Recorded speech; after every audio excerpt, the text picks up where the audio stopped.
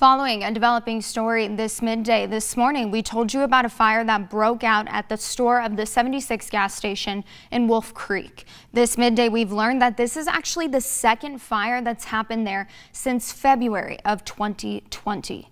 NewsWatch 12's Tyler Ridgell arrived at the scene this morning about 5 o'clock this morning as firefighters there were arriving.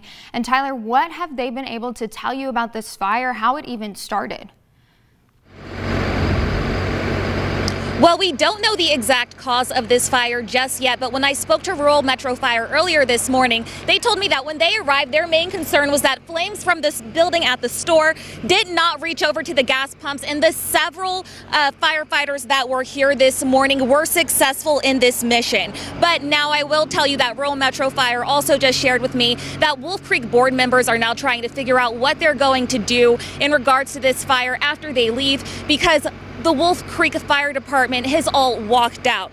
Now, I did ask if anyone was there when flames at the 76 gas station store broke out, and it's still unconfirmed, but I do know that there are no reported injuries at this time.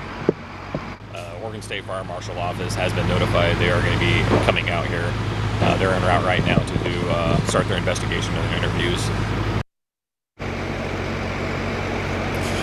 And the Oregon State Fire Marshal has been out here doing that investigation over the last hour or so. And around 7 a.m. this morning, flames were still visibly coming from the building, and it has since caused down, and they're moving some of the material out of that building. But firefighters are continuing to monitor hot spots. Now, I also did have the opportunity to speak with the manager here, and she said that she's saddened by this happening this morning because they said that they just got the approval to do some remodeling, so it could be a journey until they are able to remodel or make plans for remodeling again. But we will have continued updates throughout the day on air and online at KDRV.com. Reporting live in Wolf Creek, Tyler Ridgell, NewsWatch 12.